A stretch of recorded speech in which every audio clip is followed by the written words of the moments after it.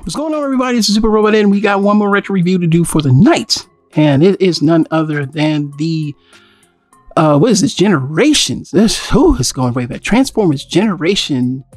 I guess it's Deluxe Class Drift. Now, this was a very sought after character, especially the Takara version. I owned it. I no longer own it. But that's because it was worth a boatload of money, and it is still worth a boatload of money. The US version, not so much. You could probably get it for about, maybe 30, 40 bucks or something like that. But we were waiting on this figure for quite some time because of, all of the talk and everything. So give a little history. The vehicle mode is a cross between a Nissan Silva S15 and the Mitsubishi FTO in vehicle mode. The dual swords are stored under the doors, and there's one long sword underneath. The character design was by Joe Kaidi and Shogo Hasui. This was supposed to be, this was supposed to be like a very just awesome figure, but I'm telling you, the Takara repaint blows this out the water.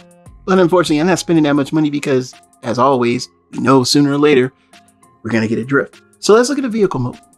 All right. So this is back in the days where the cars were pretty large, and he is dirty. Yes, because he's been in a bin that he should not have been in. I won't go into that. Well, not no need to talk about that. But the car mode, pretty cool. He has headlights, man. Come on, Hasbro. Look at what you gave us like 15 years ago, 15 years ago. In the back, I mean, even though this is the US version, he still has a lot of paint apps, and of course he has the Butterflies design on the side, Then on the bottom, he's got the sword where it stores, and yes, he is yellowing, but if you ever own the original Drift versus the Takara version, he is this color. He's pretty much off-white, whereas the Takara version is all white. I'm not going to spend too much time on this review, because like I said before, it's very simple. It's just the car, it just transforms, and we'll compare them to a modern car. The only car I had available was Red Alert, and it's weird, they're the same color, right?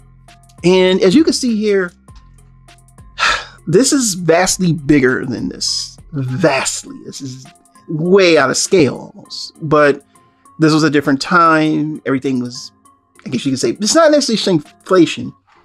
This is better in a sense all around compared, if you want to go it because it's modern. But compared to this, it's more, just the way it is. So we'll take a quick peek and look at them together. All right. And as you can see, like I said before, this would not fit in scale today. It would just be like a big overgrown car. We're going to pause for the cause, get this into robot mode, and we'll be back in 2 and 2. All right. We're back by YouTube Magic, and we have Drift in his robot mode. And basically, we're going to go over articulation. Let's look at the weapons first. He does come with the sword. Yes, I painted silver like 400 years ago, and I had to take silver off because it just flaked off. It's that rubbery plastic, so it doesn't adhere to the toy like it should. But that's the weapon. And the Japanese version, I think I'm not sure. Man, I only had the Japanese version less time than I had this one. Because at the time, nobody really wanted to buy this one. But that's the sword, and it bends. It's soft rubber, okay? And it's got kanji on it here and there, and then it's got the little yellow, and that's the hilt. So he comes with these two little choppy blades, and you can put the blade in his hand, and he could be like, I'm gonna chop you. I'm gonna chop you. I'm gonna chop you. He's got these little, like he about to go and cook some food or something. You know what I'm saying? Like he about to dice and slice. So let's go over articulation. So the arm is a 360, has a elbow here, and I think it's a double elbow, so we can kind of do that. But that's because it's part of the transformation. The arm does swivel in and out, so you can do this. The fists do rotate. Again, but that's because they're on the ball joint and part of transformation. No waist swivel. Leg goes out to about right there. Leg on the other side goes back to here. A nice little far back. And of course, the sheath go inside the doors, which the doors are on like a ball joint hinge, so you can kind of angle them however you want. As far as the Autobot symbol, if this was the Japanese version, this would be all white. There would be no Autobot symbol. Autobot symbol would be in the middle. No. He would have the Autobot symbol just be all white. This is just more white. And the head can look around. Just you could kind of do a 360. You got to kind of angle it up. Now, he does angle his head up. Again, all part of transformation, but you can get that. And if you could see the head sculpt there, all right, that's pretty good. So, you know, he was very just sought after, and he was repainted into the IDW blur. I do have him. I just don't know where he is right now. In fact, I found the long rifle, like where my video games were. I never understand that. But, you know, you can get him to two, you know, choppy choppies. And then you can take this, and there's the lift on the back, which opens up. And then you could take this and kind of, you know, slide it in like she said.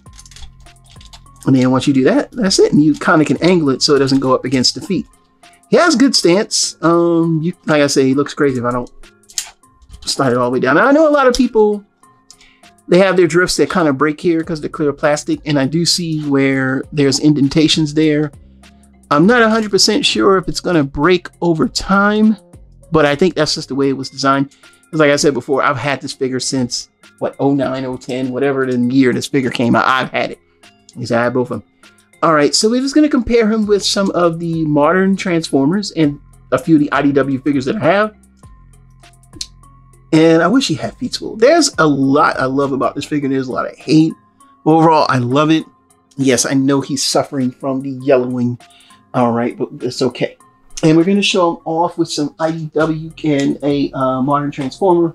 So we're definitely going to use Red Alert as a perfect example. He's smaller.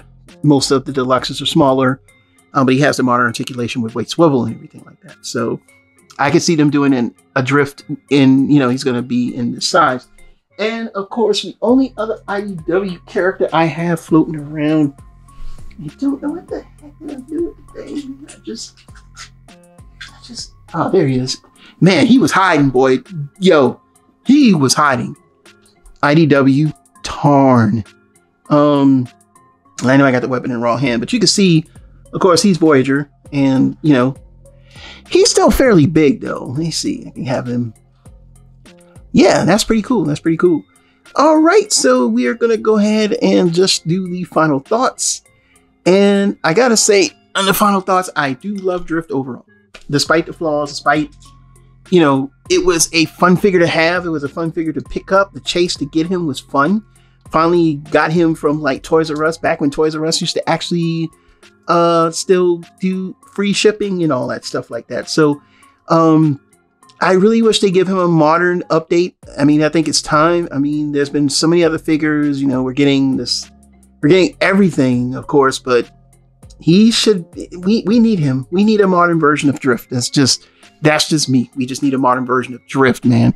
But I still have him on the shelf standing with the rest of the Autobots. I don't care that he's not the modern version. I just love the sculpt of this thing. I mean, look at it, man.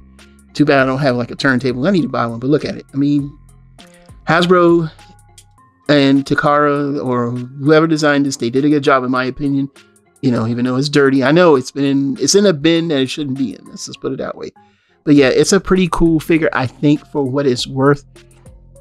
You definitely get your money's worth. Let's just get closer. And the overheat lamp warning is on, but we're at the end. So if you can still pick this up for a decent price, if you can get the Takara version for a decent price, oh my God, good luck with that. But if you can, you got a better painted version. But if you could pick this one up, this is just as good. I gotta say, I just still like him. I don't care what nobody says. I still like him. So, all right, everybody, this is Super Robot Ed. And like I said before, we're going to be doing more retro reviews. But like I say, from here on in, most of my retro reviews are going to go to memberships. So again, we can see you soon. Bye-bye. Memberships.